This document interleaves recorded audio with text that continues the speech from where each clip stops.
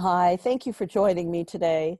We're reading through the Course in Miracles, the daily lessons, and today we're on Workbook Lesson 231. Father, I will but to remember you. Father, I will but to remember you. What can I seek for, Father, but your love? Perhaps I think I seek for something else, a something I have called by many names. Yet is your love the only thing I seek or ever sought, for there is nothing else that I would ever really want to find. Let me remember you. What else can I desire but the truth about myself? This is your will, my child, and you share this will with me and with the one as well who is your Father. To remember him is to remember heaven. This we seek, and only this is what will be given us to find.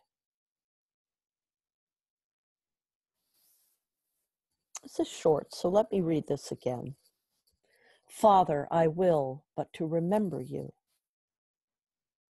What can I seek for, Father, but your love? Perhaps I think I seek for something else, a something I have called by many names. Yet is your love the only thing I seek or ever sought? And for there is nothing that I could ever really want to find. Let me remember you. What else could I desire but the truth about myself? This is your will, my child, and you share this will with me and with the one as well who is your Father. To remember him is heaven.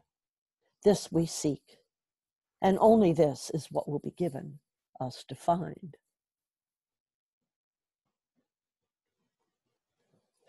So I know it can be difficult to conceive of the idea that we would look around us in our day and call it heaven, especially given what's going on the planet right now with this novel virus. But heaven it is. And being able to see it as heaven will enable you to experience life in a way that you haven't yet, with peace and joy and love.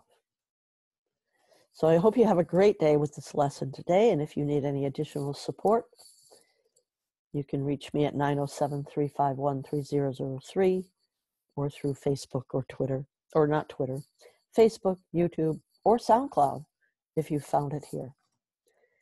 So thanks again, namaste, and much love.